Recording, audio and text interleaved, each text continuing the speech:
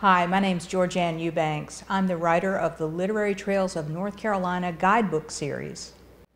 In 1905, in the course of just 1 year, two very notable American authors visited the Biltmore House, visited George Vanderbilt in Asheville. The first was Henry James, the man who wrote Daisy Miller and Turn of the Screw. James was sort of a severe character, and he rode the train down from the Northeast. He went through the backyards of extreme poverty, and he saw things he had never seen before in Appalachia. When he got to the Biltmore House, he found it offensive. It was so garish, so colossal, so much money.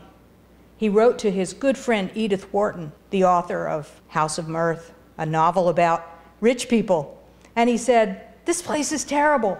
They sent me to a room at the end of a long hall. It's freezing here, it's snowing. Overnight, I got so cold my teeth chattered and one of them popped out and hit the pillow." He was not a happy camper. Well, Edith Wharton, as it turned out, would visit at Christmas. This was January, and she came at Christmas time to visit the Vanderbilts. And she brought them a copy of her book that mocked them, The House of Mirth. She thought the Biltmore House was glorious, and she wrote Henry James to tell him. The weather was not cold. The Carolina jasmine was still blooming in the gardens. She had a fabulous time.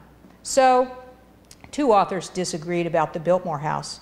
They're now remembered with suites, elegant suites, in the Biltmore Inn, adjacent to the grand Biltmore House.